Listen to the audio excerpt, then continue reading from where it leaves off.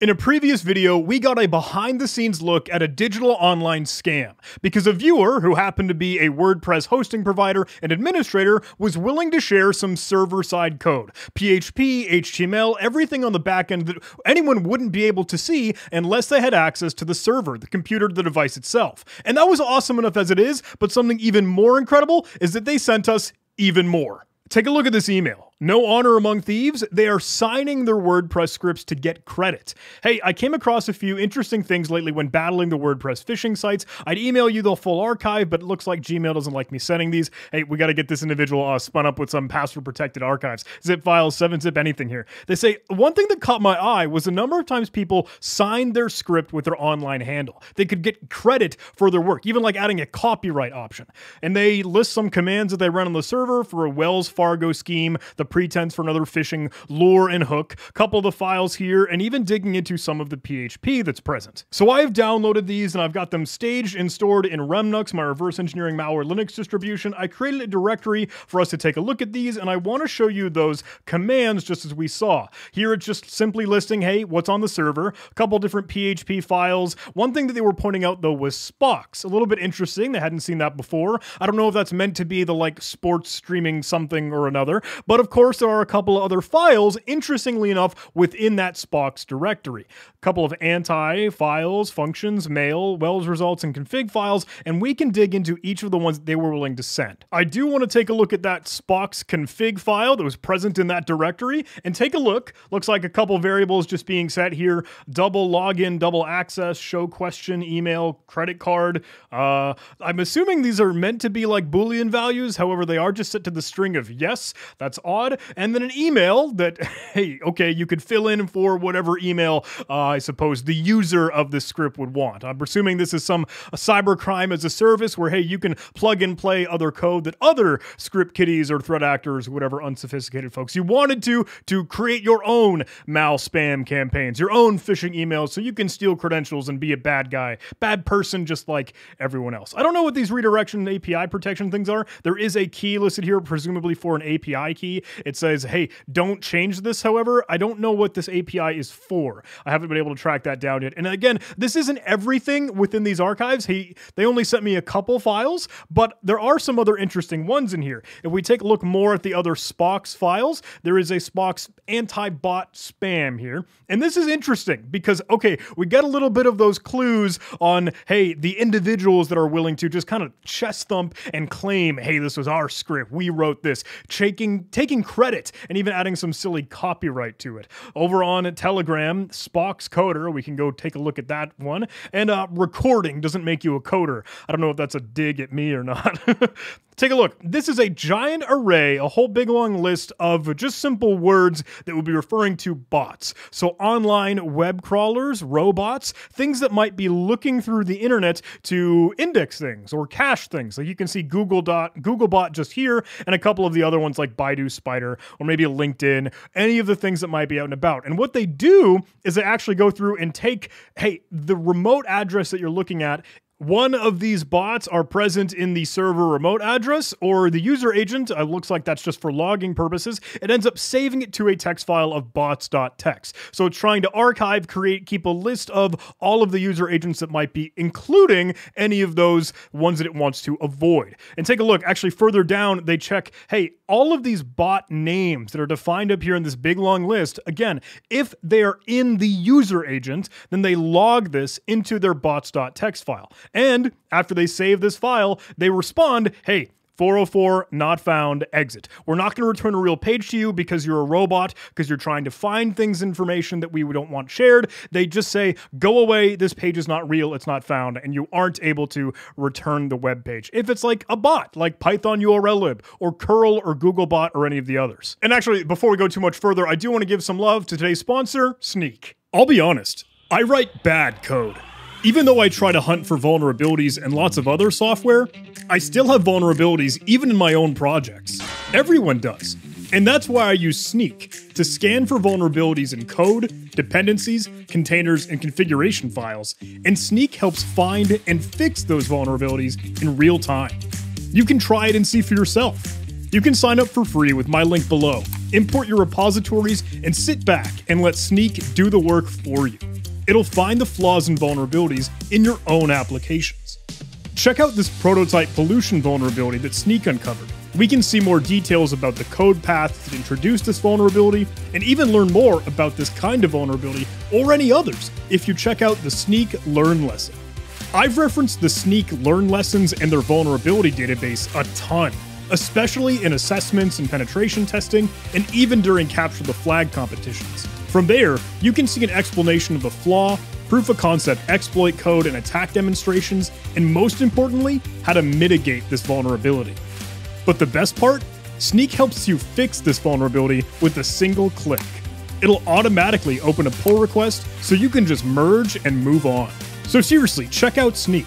It's crazy how many vulnerabilities could be affecting your projects and you don't even realize. Take advantage of their resources and learning material and learn all about the different vulnerabilities out there. It's completely free and you can sign up right now with my link in the video description. Huge thanks to Sneak for sponsoring this video.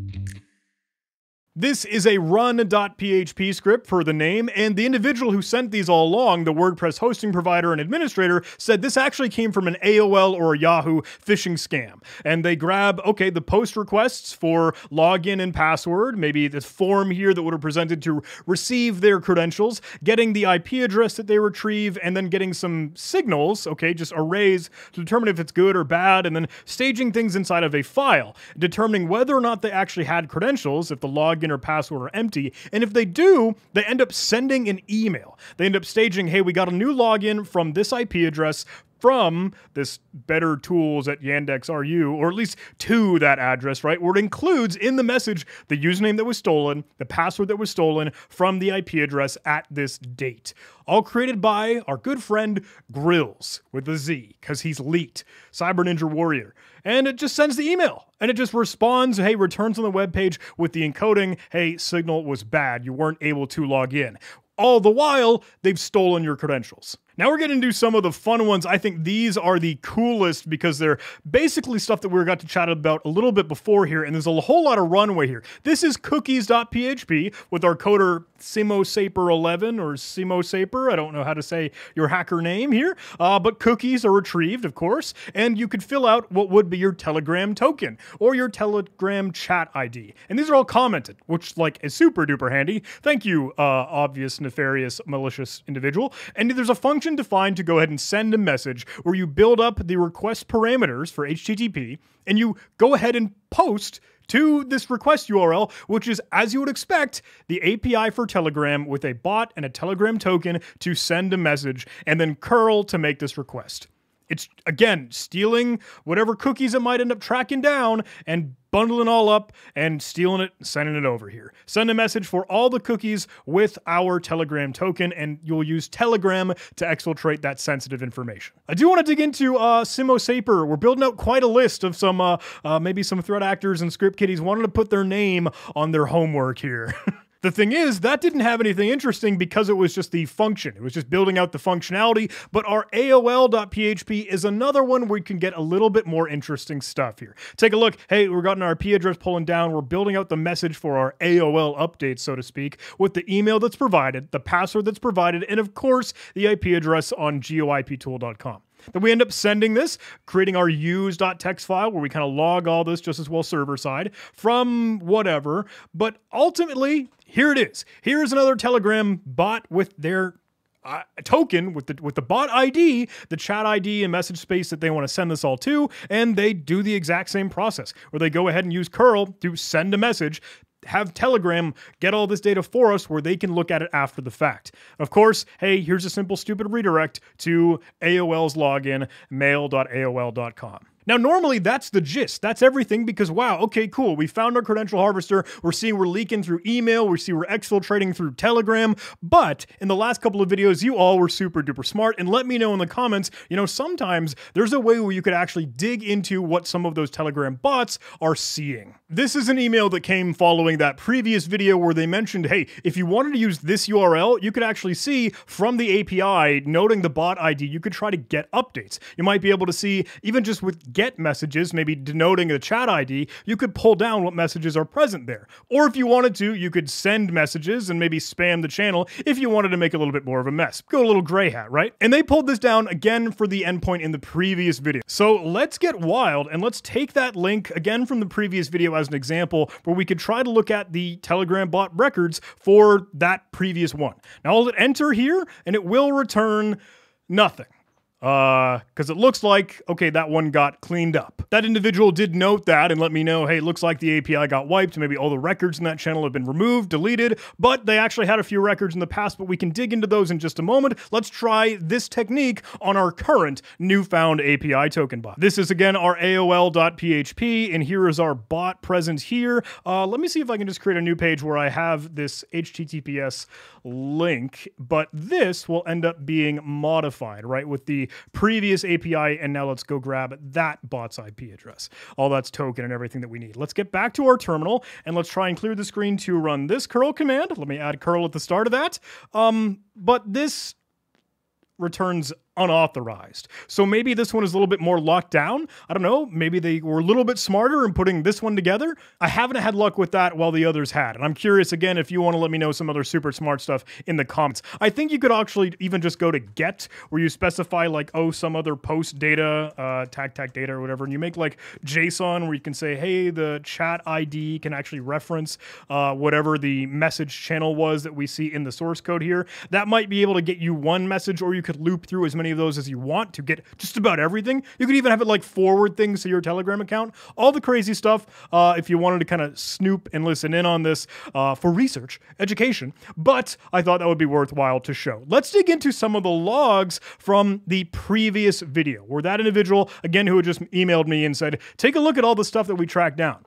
This is what the API used to return when you would run get updates for the token found in the previous video. Looks like it did have results. It had update IDs, it had bots that were present, usernames that were included.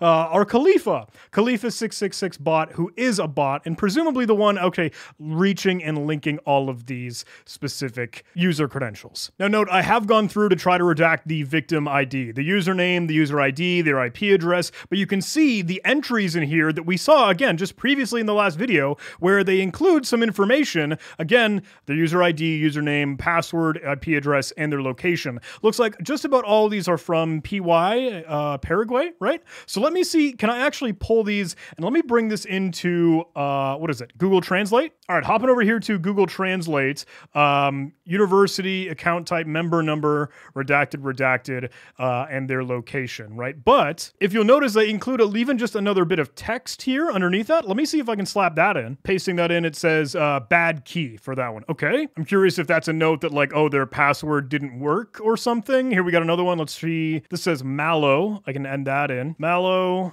Bad. Okay, another one bad, presumably. Scrolling down, this one has teen that. Let me grab this, and we can do it one more time. Teen 1 million.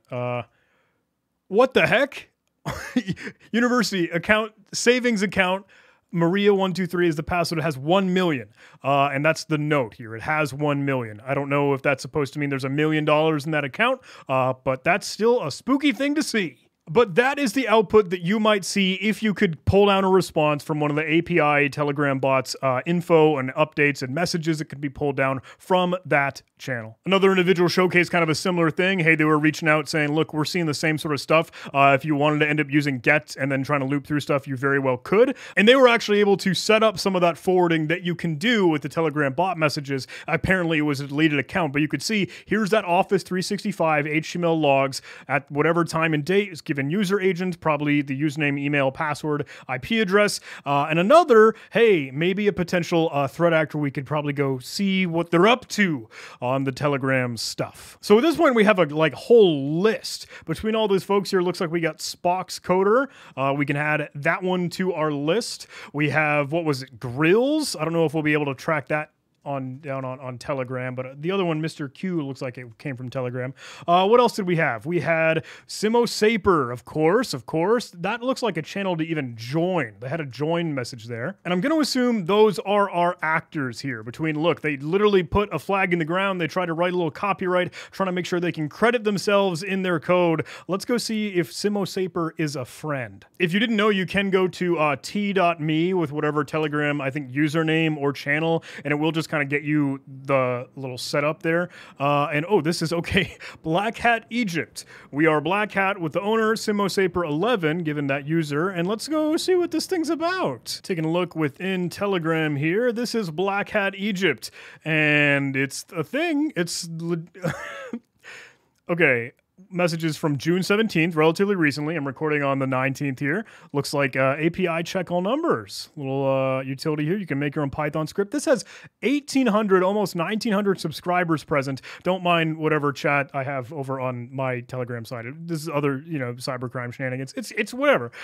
New API privilege. Check all domains. 3 million emails. Simple Twilio tester script. Okay, so just sharing code, just sharing data leaks. Here's some Python script to OS remove system 32 RMTech RIF. Is the I even? I don't think that's. What else do we have here? There's some videos. Oh, some pictures. Oh, he's doing his thing. RDP'd into something there. Oh, he's gonna make a course. He's jumping on the course bandwagon. Spamming course by Black Hat Egypt. What is spamming? What is scam page? What is scam? Oh, get an academy going. Here's a video here. F Society. We got Elliot Alderson up in the. For my CEO, for my PO, just turn the music down. Oh God, I had to turn the music off. That was horrendous. What is this? What is this video? He's got like an SMTP spammer. Is that what this thing is? Couple of hits. Oh goodness, for like targeted accounts. Is that like actually what's happening? Like, okay, given a username or password. What is this? Grant, I don't know. Take it with a grain of salt, but I'd have to think. Okay, logging in. Are these just all of the stolen credentials that have been ported into this Outlook email? This thing is called Silver Bullet. That was the name of the application that he either has or built or I don't know. It's 80,000 emails. He just logged in with like another. Oh no. Okay, I don't feel like I should be here. I don't want to watch this anymore. What do they do? I'm done. I'm out. Combo priv for crack.txt. DMs, messages, I don't know, making sales, selling deals, getting cybercrime up at the business. Emails available. How to install Python 2 with fixed pip in Windows. No. You should not be using Python 2 at this point. Come on. Subfinder syntax, cpanel XSS. Okay. Oh, look at this. Bot.php. Let me get that. Yeah, we can do that one because it's PHP. There's another API bot token just hanging out over there. This one looks a little bit bigger. Getting contents, SK Live, multi-string explode, shadow demo. It just flat out does send message again with Telegram ID, user group, etc. commands. It's like building out a whole thing here. This is massive. Stripe payments in the API mix. This is massive. It's just Stripe payments? Like trying to make that as a Telegram bot? Can we see anything from this bot token? Let's get this into here. Get updates, and let's try to do one more curl command on that. Not found. Oh, I need to include the bot prefix. Can't get updates method while webhook is active. Use delete webhook. What? Can we get stuff from that? Where's the channel ID? Where's the channel ID? I don't see it in here. It's not included. It's not included in the bot. It's all just variables. They don't actually have it set. I mean, they have it set, but it's like from... I don't know if it's in here. But that one looks... Unless it's like a user ID, but that wouldn't make sense to me. I thought it's supposed to be like the message ID or the channel ID. Wait, it's from update. And update is file get contents based off the input stream. Oh, wow. Okay, so a little bit more flexibility there, huh? All right, I'm gonna leave that on alone. And there is so much stuff in here. Black Cat Egypt is the gift that keeps on giving, but we have 3 other things to chase. Let's go explore those before we forget. Can we find grills? He's a thing. I don't know if that's him. I don't know if that's our guy or the three guys. One of maybe the three or two. Who knows? Spock's coder, however, we gotta have a lead for. Because Spock's coder gave us... Oh, was that not his name? Was it Spock's DZ? That's supposed to be his Telegram, right? What about Spock's DZ? Oh, he's a thing. Oh. Attention, guys. I already told that Spock's coder is no longer my account. It was my ID in 2019 and 2020, but I deleted my old Telegram account because someone chose that. That's right. I used to use my name on old scam pages I made before 2021, but now I am a new man. All right, well, I mean, that explains why this thing was like, what, copyright 2020? For copyright? Spock's coder is a fake one. Spock's coder official is as real as it gets. He's official. This is from October 18, 2021. What is the latest stuff in here? June 16th. Okay, it's back in action over in the Spock's coder official channel. What is this? Binary skull.chase? USPS scam page and letters? What is this? What is this world that I live in? Heart sender? Just like the I love you virus, that'd be ghetto. He is a store. You can buy stuff. RDPs for sale. Hey, 60 gigs over in the US. $20? That's cheap. All right, we could go down a long rabbit hole here, but we got to move on to our friend Mr. Q. I guess Spock's coder official was still a thing though. Does that bring me to a completely separate one? Oh, that's him. That's his real account. I follow. That's his username. Let's go take a look at Mr. Q. I don't speak this language. I don't know what I'm going to find here. And I'm sketched out. Could I, like, Google Translate some of these? No, I don't want to forward them. Get out of my... What is this? What is this? What is this place that I'm in? Oh, God. Oh, God. Oh, I'm still scrolling up. Why? Could I copy and paste these? Did they go in Google Translate? Oh, come on, Google. I am not a robot. Stop. Okay. We're back in Google Translate. 3rd grade, chemistry. God willing, the questions will be easy and all of them will pass. 3rd grade chemistry? Is that the username? I'm done. I'm out. Nothing else. Nothing for us to dig into further here. Hey, thanks so much for hanging out, everyone. That was a little bit of a wild ride. I hope you had fun.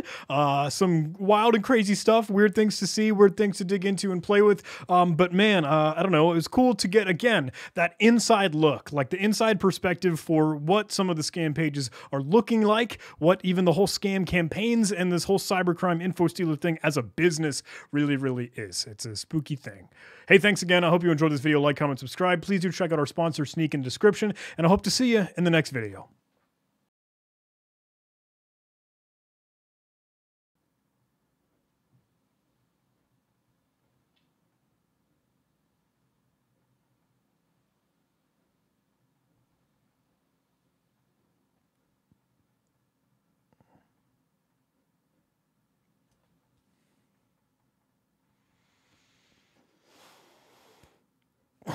What?